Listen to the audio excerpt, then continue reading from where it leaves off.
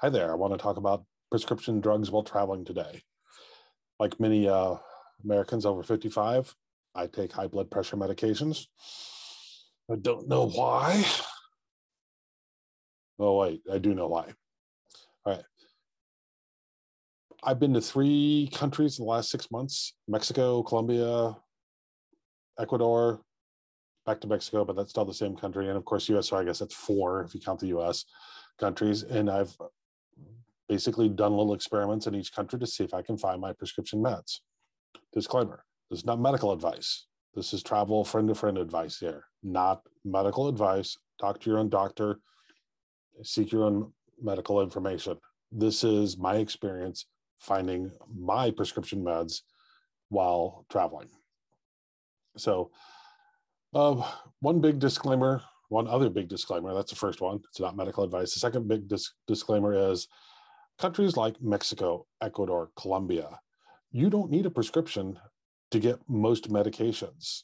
Think like in Ecuador, you need one for antibiotics and narcotics. But if you want to go get your blood pressure medication, go get it. They don't care.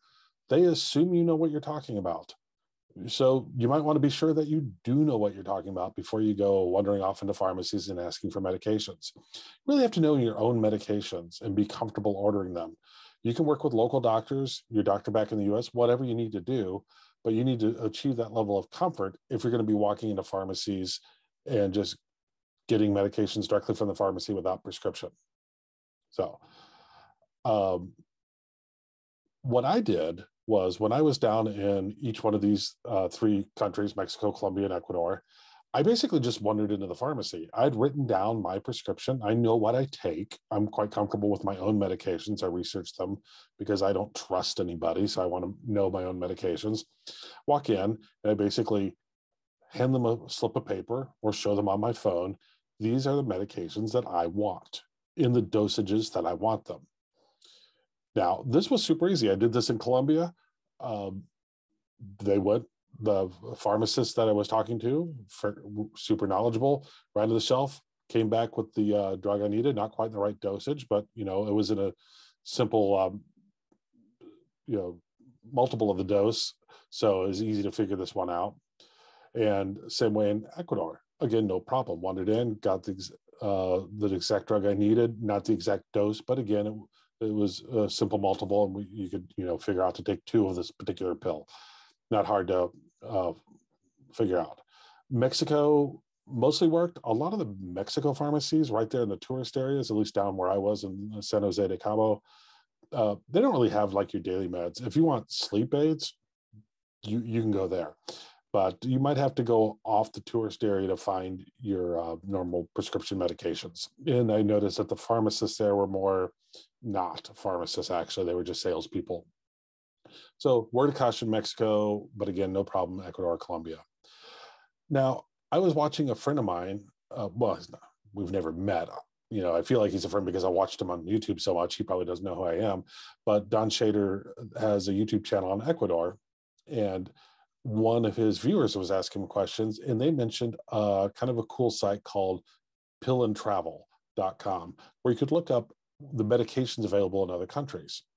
So I went to this website, and I'll include it in the description. I went and looked up a medication of mine in Ecuador, and I'd been to Ecuador, and I'd purchased some medications down there, so I knew it was there, but I looked it up, and it didn't show up in this list. I'm like, what up with that?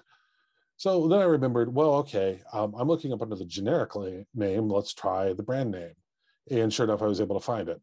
So let's talk real fast about generic versus brand. Let me bring up my screen. I'm just going to share this. So again, this is not medical advice. I am not a licensed practitioner in these countries or in any state that you're in, probably. So, drug names. There's a whole bunch of different names for drugs. There's chemical names. There's names that only pharmacists know or care about. Certainly not me. I don't think anybody on this channel would care. But there are 2 different names for drugs that we do care about: the brand name and the generic name. So, for example, Toprol is a brand name for the generic med. I'll probably screw this up. Metropolol, I think is how you say that. and Zestrol for lisinopril, Coumadin for warfarin. And so if you just go like pick one of these names and look it up on that drug site, hang on, I'm going to pause just for a second while I bring up that drug site.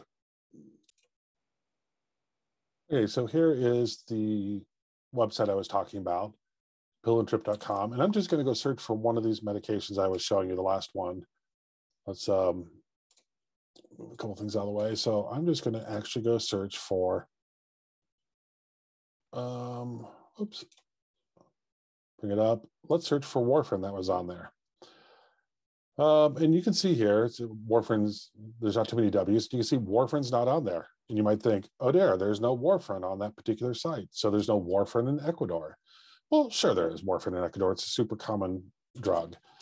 But if you go to, I think Coumadin is the brand name, sure enough, yeah, Coumadin is there listed on this particular site. So it's there by brand name, not by generic. Now, you might search the other way too. If you search for your brand name and you can't find that, know the generic name for your drug and search for that. So keep in mind there's brand names and generic names. This particular site is helpful, but you'd have to know each one. As a general, you kind of want to know the brand names for your drugs and the generic names and be real comfortable with those names, your dosages, before you go wandering off into a pharmacy to try to get your prescriptions filled without a prescription, which is what you can do in the other countries. It's sort of liberating and free to be able to walk in and just get whatever drug you want, but it better be the drug you need. So this is where you want to talk to your doctor or whatever medical provider you have, be comfortable. Maybe they'll be perfectly happy to write down prescriptions that you could take with you to the other countries. Sometimes the handwriting's so sloppy, it might not work, but you can work with them saying, you're going to another country. Could you please type it out so it's legible? Which would be nice. That way you can get the drug that you're supposed to have. So just a quick little bit of non-medical advice, friend-to-friend advice. And I hope that you can travel around and find the drugs you need while you're traveling and not have that be an impediment to travel. I've been lucky. It hasn't been for me. I hope you can do the same. Thanks for watching the video.